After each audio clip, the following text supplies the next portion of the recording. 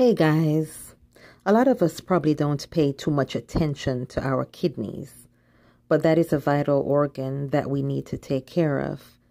A family member of mine has a friend in her 30s who has stage 5 kidney disease, a young woman.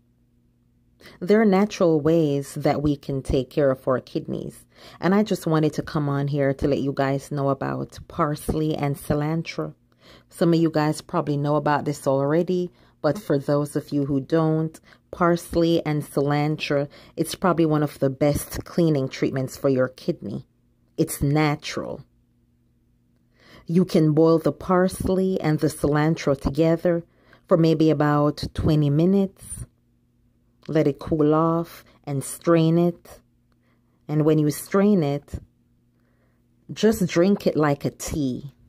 Like you would any tea. Just make it like a tea and drink that. And that is a good way to cleanse your kidneys. Just try to take care of yourself and to be here for as long as you can. Just do your best. I just wanted to come on and mention that to you guys for those of you who don't know.